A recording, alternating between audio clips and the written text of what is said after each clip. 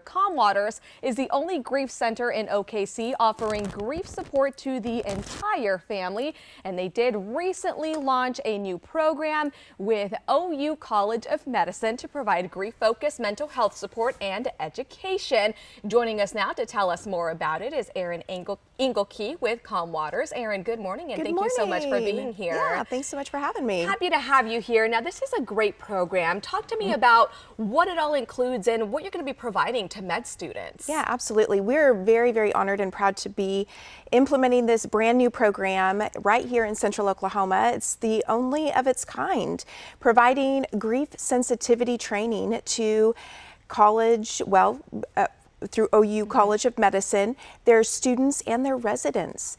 I think a lot of times we don't understand the level of trauma and stress that our physicians carry when they are moving from one room to the next, delivering really, really difficult news, but then having to carry that home with them, or even be in a good place mentally to then go into the next room and deliver happy news.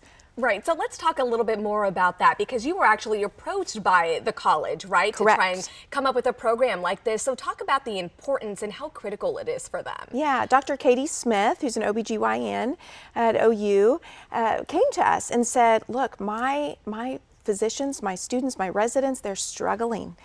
They don't know how to process this difficult journey that they're going through themselves. But also, they don't really know how to be grief sensitive. It's not something that is taught through physician training, which is kind of alarming.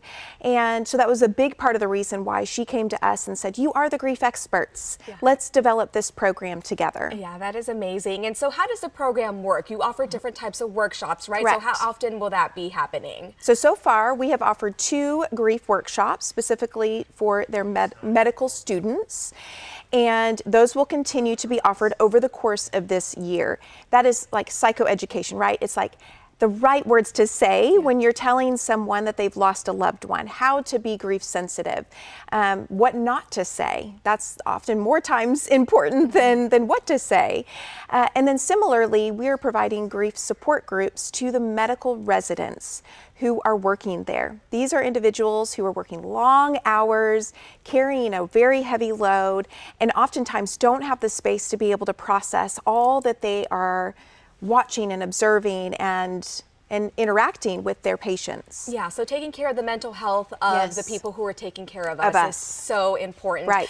What kind of feedback have you gotten already from the workshops that you've had? Yeah, well, it's been very, very positive and affirming. One thing that some of the students and residents have said is that they have learned actual language to use now, which is so important. You know, again, language that allows them to be grief sensitive and much more compassionate when it comes to delivering difficult news. Okay, and do you see this program growing in the future for different colleges, different businesses, things like that? What do we see for the future? We certainly think so. We're already hearing from other hospitals and other, medical residents and students and physicians that they're hungry for this kind of program also.